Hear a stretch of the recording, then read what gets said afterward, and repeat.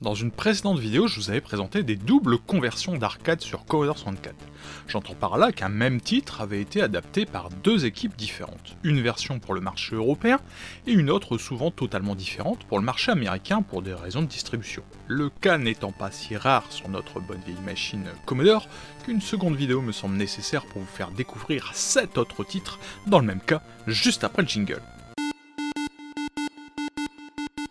Cabal est un jeu sur lequel j'ai perdu pas mal de pièces de 1 franc dans sa version arcade, alors que je n'avais pas 18 ans, et donc que je n'aurais pas dû pouvoir entrer dans ces lieux de débauche et de perversion qu'on appelait les salles d'arcade. Car je vous le rappelle, hein, le jeu vidéo c'est le mal, c'est pas moi qui le dis, c'est le JT de TF1, ça peut être que vrai, hein. La version américaine, Commodore 64 du jeu, s'avérait plutôt prometteuse, avec un bel écran de chargement et des graphismes plutôt fins in-game. Mais les choses positives s'arrêteront sur cette phrase. Les murs devant vous devront servir de protection et normalement arrêter les balles ennemies avant destruction, sont intangibles et les tirs adverses passent à travers. Impossible de faire une roulade, et je n'ai absolument pas trouvé comment lancer une grenade. La destruction des décors est effective, encore heureux, c'est une des composantes principales du jeu, mais les ennemis passent à travers quand ils apparaissent ensuite. Ennemis d'ailleurs très peu nombreux, et on s'ennuie plutôt ferme. Bref, une adaptation qui aurait été tout juste potable si ça avait été la seule sur la machine.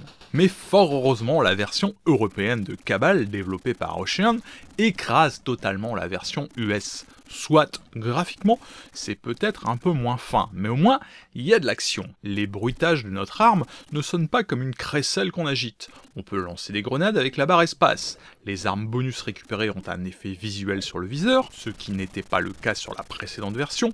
Les murs nous protègent correctement au moins une fois, et les décors sont partiellement destructibles. Cerise sur le râteau, le jeu est en overscan, c'est-à-dire que le HUD s'affiche dans les bordures, ce qui est normalement une zone non utilisée dans les jeux sur Commodore 64. Seul bémol, je n'ai toujours pas réussi à faire une roulade, alors que pléthore d'ennemis et de tirs sont présents sans ralentissement à l'écran. Et pas de trace de cette possibilité dans la documentation, il semble qu'elle ne soit pas gérée. Quoi qu'il en soit, si vous devez jouer à Cabal sur Commodore 64, optez sans aucune hésitation pour la version européenne. Je me demande ce qu'il y a de plus compliqué, adapter un bon jeu d'arcade sur un micro-bibit ou en adapter un mauvais. Parce que oui, j'ai toujours considéré le premier Street Fighter comme un mauvais jeu. Oui, je sais, il y en a qui l'aiment ce jeu, mais que voulez-vous, je peux pas empêcher les gens d'avoir mauvais goût, hein. Et l'adaptation américaine de Pacific Data Works, c'est pire. Oh, graphiquement c'est joli et fin, Ryu saute comme un cabri lorsqu'il se déplace, ou alors il a mangé un peu trop de chili au dîner du midi. Et côté palette de coups, j'ai au moins réussi à en déclencher 3 ou 4 différents quoi. Pour les coups spéciaux par contre, ça semble très fidèle à l'arcade. Bon en gros j'ai pas réussi à en placer un seul quoi. Si j'avais envie de troller, j'oserais dire qu'on a en face de nous un bon portage de l'arcade, hein. Mais non, j'ai pas envie de troller, mais je le dis quand même. La version européenne, développée par Tiertex, est beaucoup plus grossière graphiquement. On dirait un crossover entre Street Fighter et Minecraft. Par contre, c'est carrément plus jouable. La palette de coups est plus variée, même si c'est difficile à placer, et j'arrive même quasi systématiquement à placer ce qui ressemble à un Hurricane Kick. Par contre, la boule de feu, laissez tomber, pas moyen d'en sortir une. Je ne sais même pas si c'est possible sur cette version en fait. En arcade c'est possible, hein, mais faut être cocu sur 3 générations au moins. Alors non, ça n'en fait pas un bon jeu. Côté jeu de baston sur Commodore, essayez de Way the Exploding Fist, le mythique Barbarien ou même Yar Kung Fu, tous ces titres sont un milliard de fois plus fun ou techniques que ces conversions de Street Fighter. Point sympa quand même sur cette version européenne, les inter-écrans de victoire avec les citations qui vont bien des adversaires battus. On se console comme on peut. Space Harrier, édité par Elite System pour l'Europe, est une adaptation sacrément réussie du jeu d'arcade de Sega.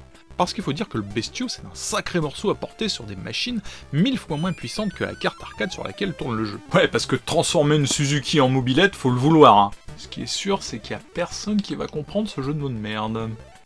C'est rapide, coloré, l'effet 3D a quelques défauts, surtout par rapport au tir, mais c'est franchement jouable et fun. En plus, la musique du jeu est sacrément bien retranscrite par le SID, le processeur sonore du Commodore 64, malgré le fait qu'une voix musicale saute lorsqu'un bruitage est joué. Et pourtant, Elite System n'est encore qu'une société qui pense qu'au bifton et qui a oublié les joueurs. En effet, le jeu est sorti certainement à une période festive, je suppose, alors qu'il aurait fallu quelques jours de plus aux développeurs pour améliorer le jeu. Vendre des jeux non terminés.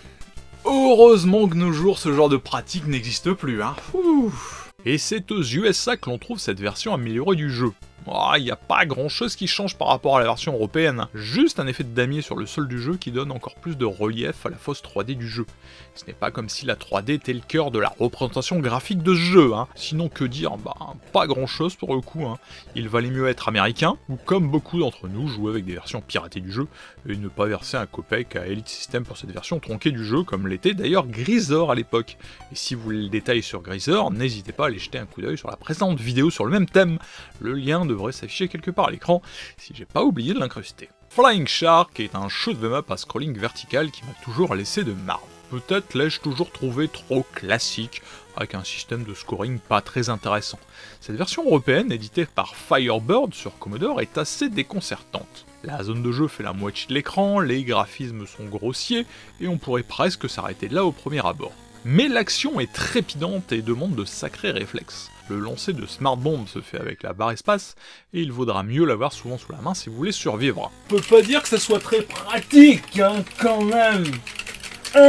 L'effet d'eau est, je trouve, bien réussi, et pour ne rien gâcher, le jeu propose musique et bruitage en simultané. Ce n'est pas le shoot 'em up du siècle, mais en tout cas, c'en est un bien nerveux. La version US ne s'appelle pas Flying Shark, mais Sky Shark. Chose étrange car le jeu a été édité par Taito eux-mêmes, les créateurs du jeu original en arcade. Les graphismes sont un peu moins grossiers que la version européenne, et Eureka! Le jeu prend toute la largeur de l'écran. Pour un jeu au format vertical, faut dire que c'est très horizontal cette histoire, quand même. Non, parce qu'en fait, on peut même dire que c'est une plaie. C'est même une double plaie car notre avion se déplace à une vitesse de limace. Ce qui ne serait pas un problème si les ennemis et leurs tirs avaient une vitesse proportionnelle. Et là, c'est plutôt bip bip contre le coyote, et c'est nous le coyote. On s'en mange plein la tête sans pouvoir rien éviter, tellement tout va vite. Sauf nous, bien entendu. Et comme la zone de jeu est bien trop large, on n'a pas le temps de tout faire péter d'un côté, qu'il y en a déjà plein qui nous canardent de l'autre. Remarquez au passage que l'eau est verte, peut être dû au réchauffement climatique et à la prolifération d'algues, ou alors à cause d'un graphiste daltonien. Pour ajouter à la déception, oubliez ma voix suave, étendez l'oreille. Vous n'entendez pas de musique ? C'est normal, il n'y en a pas. Vous l'aurez compris, cette fois-ci, il vaudra mieux posséder la version européenne pour s'amuser à Flying Shark sur Commodore 64, bien qu'il reste un jeu difficile. Jackal, à la base, est un drive and gun arcade. En gros, c'est un run and gun comme Commando, mais à la place des pieds, vous avez des roues. Ah oui, vous pilotez une Jeep. La version euro du jeu se base, semble-t-il, un peu sur la version Rotary de la borne d'arcade. A savoir qu'en arcade, vous pilotez la Jeep dans 8 directions et tirez, grâce à ce joystick spécial, dans une direction différente que celle du véhicule. Sauf que là, sur Commodore, vous tirerez uniquement dans la direction de la Jeep. Vous pourrez également lancer des grenades en maintenant le bouton de tir enfoncé plus longtemps. Le scrolling n'est pas forcé et avance lorsque vous êtes presque en haut de l'écran, ce qui est un peu tendu car vous ne verrez que trop tard les adversaires vous arriver sur le coin du nez. Côté musique, c'est le néant et finalement, ça s'amuse pas vraiment. Notez au passage que vous pourrez également sauver des prisonniers de guerre en détruisant à coup de grenade la prison où ils sont retenus. Cette version du jeu est plutôt moyenne, voire même assez mauvaise. Alors la version américaine va-t-elle sauver les meubles? Déjà elle se base sur la version arcade non rotary, c'est-à-dire que votre tir de mitrailleuse se fera uniquement vers le haut de l'écran. Le lancer de grenade lui se fait de manière identique à la version européenne, et dans la direction où pointe la Jeep. Toujours pas de musique in-game, mais le scrolling est cette fois-ci horizontal et vertical, et pas besoin de se coller tout en haut de l'écran pour le faire défiler. C'est beaucoup plus agréable et jouable, et carrément plus proche de l'arcade, même dans la manière d'ailleurs de sauver les otages. Attention, je dis pas que le jeu est un chef-d'œuvre, mais comparé à la version européenne, cette fois-ci on a quelque chose de potable à l'œil et à la manette. D'ailleurs, si vous désirez tester cette version sur un émulateur, précisez bien que le modèle de Commodore 64 à émuler est une version NTSC, sous peine de glitch qui vous feront saigner des yeux autrement. Si le Double Dragon de 1988, porté par Arcadia Software, annonçait du bon grâce à sa musique d'introduction, in-game, c'est une douche froide qui nous tombe sur le coin du nez. Ah, c'est pas que c'est moche, c'est juste que... déjà, c'est le silence absolu, à part 2-3 bruitages de coups. Mais c'est surtout les sensations de frappe qui sont inexistantes. Pourtant, la palette de coups semble varier, mais la seule technique efficace, c'est de donner 2 coups de tatane, de reculer, de revenir à la charge, et de redonner 2 coups de pied dans la tête ad vitam aeternam. Si vous tentez de placer des coups de poing ou des coups de boule, laissez tomber, vous allez vous faire défoncer. Pire encore, récupérer les armes des adversaires, qui sont d'ailleurs très peu nombreux, ne sera pas plus efficace tellement les coups des armes sont anti-ergonomiques à déclencher. Hors coup de pied, point de salut dans cette adaptation de Double Dragon bien ennuyeuse. La version Ocean, sortie en cartouche en 1991, certainement pour le Commodore 64 Game System, c'est la GX4000 de chez Commodore quoi, si vous voulez une comparaison.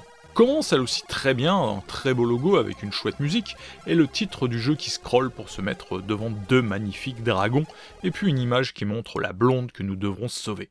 Ensuite le choix sera donné entre musique et bruitage. J'ai opté pour la musique. Le jeu démarre et les décors sont, je trouve, moins jolis que la version de 88. Mais notre personnage est plutôt fin et utilise la technique de superposition de sprites monochromes à des sprites colorés pour obtenir cette finesse. Par contre les ennemis c'est autre chose, c'est beaucoup plus grossier. C'est beaucoup plus jouable que la version de 88, mais le même défaut est présent. La sensation de donner des coups n'est pas là, même s'il est beaucoup plus simple de varier les coups et les plaisirs. En fait le vrai problème de cette version, c'est que j'ai pas l'impression de jouer à Double Dragon. Les graphismes du jeu de 88, alliés à la musique, au contrôle et à la jouabilité de cette version, m'auraient plus donné la sensation d'avoir ce jeu mythique devant les yeux. A noter que pour cette vidéo, j'ai testé un rip de la version cartouche sur disquette, qu'il y avait donc des temps de chargement en plein milieu du jeu et que je devais donc sauter avec la barre espace. Sinon il faudra trouver un joystick de boutons pour votre Commodore 64. Ce que vous voyez maintenant à l'écran, c'est la version la plus connue de 720° sur Commodore. 720°, c'est un jeu de skateboard. Perso, j'ai déjà du mal à pas me tordre une cheville en étant à pied. Alors sur un bout de bois roulé, c'est la fracture du col de l'utérus assurée, hein. Ou alors du fémur. De toute façon, je suis pas médecin. Bref, dans cette version en une seule disquette, vous avez un hub central où vous devrez trouver en temps limité les skateparks où vous attendront des épreuves qui vous permettront de gagner de l'argent et d'améliorer votre équipement grâce au magasin qui se situe également dans ce même hub central. Si vous tardez trop sur ce menu jouable, finalement, une armée de guêpes viendra vous piquer le postérieur et ça sera le game over. C'est pas très beau, mais c'est relativement jouable, à condition de comprendre comment maîtriser ce fou du skate. Je ne suis pas fan de ce genre de jeu, mais ma foi, l'expérience ne fut pas inintéressante, même si j'ai passé plus de temps dans l'eau que sur la piste de skate. Plus, je sais pas nager. Et ça, c'est la version US, et oui, c'est carrément plus beau. Le souci, c'est que c'est aussi carrément moins fun. Déjà, le jeu fait 2 disquettes, ou 2 phases d'une disquette avec des temps de chargement interminables.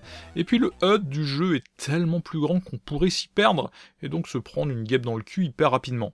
En plus, les épreuves une fois trouvées ne durent que quelques secondes, et rebelote, on se prend un temps de chargement dans la tête. Franchement, je comprends pourquoi on ne trouve pas de traces de cette version sur le net, car à part des graphismes plus jolis, elle n'a pas grand chose pour elle. Et c'est maintenant la fin de cette seconde vidéo dédiée à des jeux développés en double sur Commodore 64. Et croyez-moi ou pas, il y a encore 8 titres dans le même cas, dont un est même en triple version.